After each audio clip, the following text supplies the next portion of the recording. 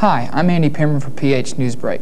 The Blue Ridge Airport was recently visited by 2 World War II bombers. Paul Davis has more.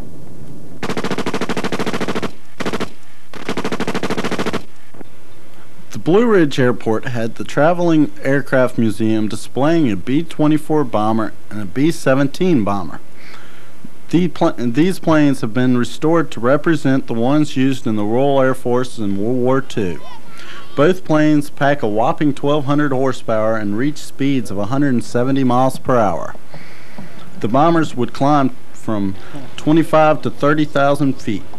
It took a crew of 10 wearing electrically heated suits along with oxygen masks and parachutes.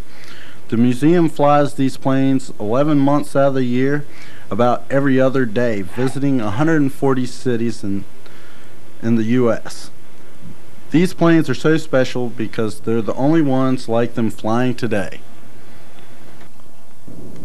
Patrick Henry Community College has received $1,000 from the State Department of Criminal Justice Services. The money was given to use as scholarships as part of the State Law Enforcement Officers Education Program in Virginia. Models are needed for a fall funky fashion show given by the Non-Traditional Students Organization at PH on October 23rd. Any person interested may contact Karen Lackey here at the college at extension 326. And now for this week's announcements.